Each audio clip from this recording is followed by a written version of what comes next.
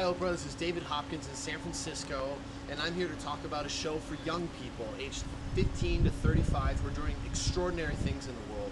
We're tired of the fear-mongering on the news. We're tired of all the problems that we see.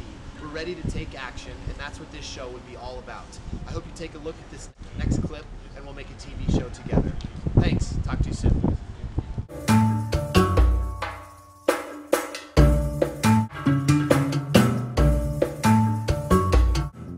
What we see on the news is the death, the destruction, the challenges, the problems, and yet most of us look at the news and say, let's turn it off.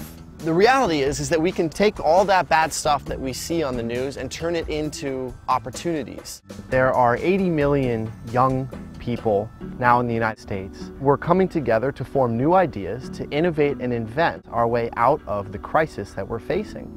It is the fastest growing movement in human history. 4 out of 5 youth are going to create jobs that didn't exist when they were being born.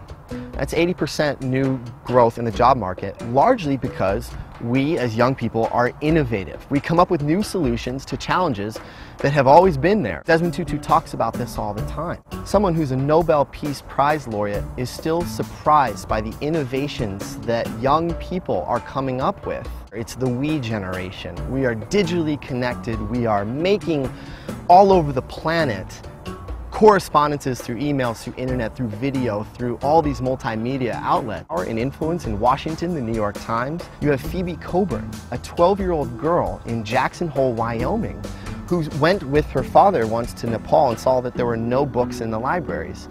She went back to her community, wrote letters, collected books, and then sent 3,000 books to fill schools and libraries in Southeast Asia. It's incredible what some of these young people are doing.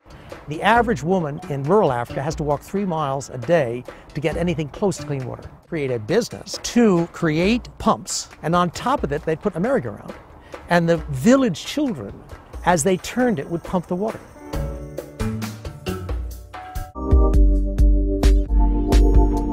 I'm here with David Hopkins, who is the co-author of a great book called Tactics of Hope: How Social Entrepreneurs Are Changing the World. To think that our children might have to inherit a planet that is a lot worse than we have it now is daunting.